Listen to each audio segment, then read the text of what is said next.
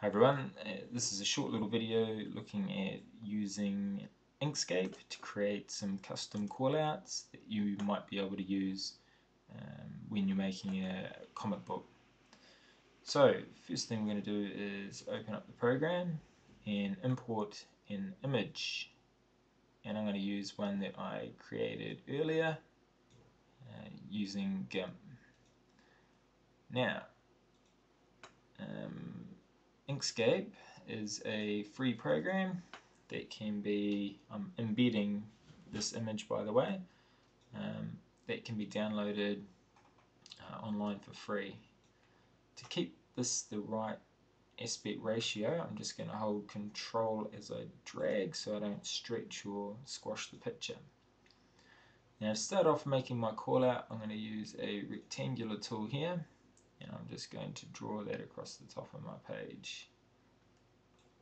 Now at the moment we've got some nice curved edges already.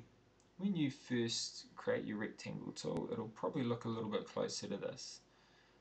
What I did to give it that curved look there was clicked on Edit Paths by Nodes, and I dragged the small circular corner down to get the rounded effect that I was after. Okay, I'm pretty happy with that for now. Next thing I'm going to go ahead and do is find the tool Draw Bezier Curves and Straight Lines. There's a bit of a whistle there. Okay, and I'm going to go ahead and get my little speech indicator. Now using the Edit Paths by Nodes, I can come back and I can sort of play around with that a little bit to give it the nice curved effect that I'm after. So let's just spin this around a little bit here. Maybe twist that around a little bit. Okay, and I'm going to give that a fill color, which is sitting down the bottom here. So fill currently none, and I'm going to select that as white. If you want to change the outline, you need to double click on the stroke down the bottom and go through that menu. Now the next step is to join these two together, and to do so I first need to hold shift and click both and select them and come up to path and create a union, so joining both of those together. From here it's into the text tool to enter your text.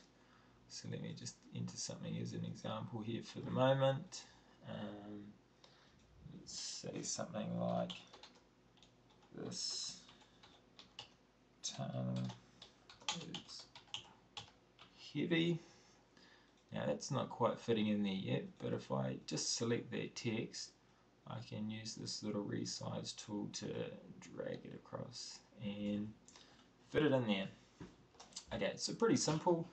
You could use standard callouts using other programs, but what I like about this is that you can go ahead and you can have multiple callouts linked through creating your own sort of custom design ones.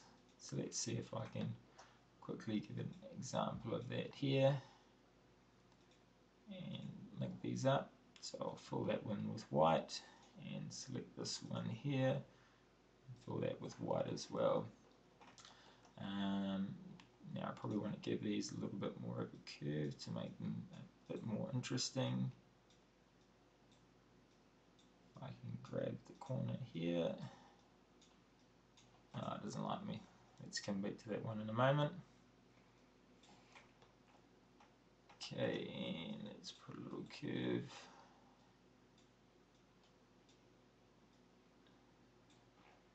over here.